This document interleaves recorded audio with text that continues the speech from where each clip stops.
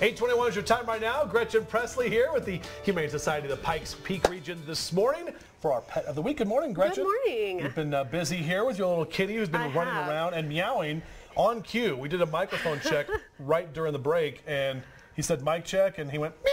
He's very talkative, chatty little fella. He's a chatty fellow, yes, like me. Yes. Tell us about Fluffers. Fluffers is a 5-year-old neutered black long hair, very, very confident kitty. He's a little bit independent, so he's kind of annoyed that I'm not letting him check out the entire studio right now.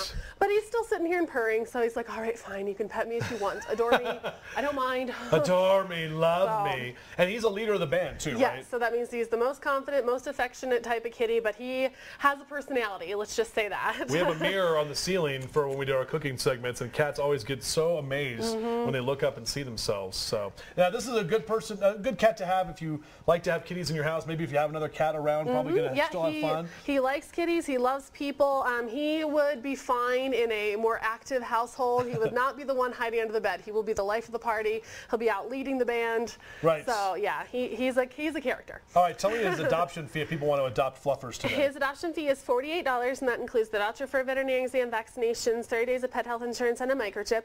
But stay tuned, because Thursday through Sunday we're having a sale, and we'll have discounted prices on cats and dogs. Cats and dogs? Yes. Okay, so if you're looking to adopt an animal starting Thursday and through the weekend. Thursday through Sunday, yes. So check out our website, check out our Facebook page, and you'll find the details of that sale. Now February winding down, of course, another 10 or so days left, and we still have Pet Dental Care Month, right? That's a big thing that people maybe overlook. Yes, it is. We see animals come in all the time that have just never had dental checkups, never had any dental work done, and unfortunately we have the capacity to do dentals on pets to get their teeth in condition, but we see a lot of plaque disease, gum disease, everything. So I would encourage you, if you're not already, to have that annual dental exam done on your pets. There are also, if I can get to it with Fluffers on my lap, there are treats that you can give your dogs and cats. These are dog ones, but these, exactly, they fight tartar buildup, plaque, and they can kind of clean their teeth while they chew them.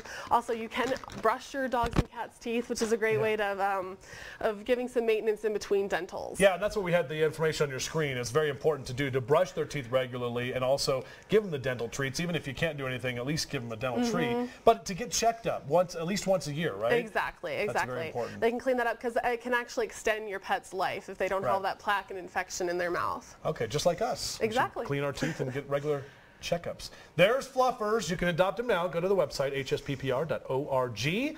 473-1741 is the number. Thanks, Gretchen, for being here. Thank you. Thanks, Fluffers. All right, not interested in me. Let's go outside and see what's happening. Maybe you'll be interested in this. Here's the look outside. We are seeing some clouds and a mix of clouds and sun throughout the morning today. The winds have not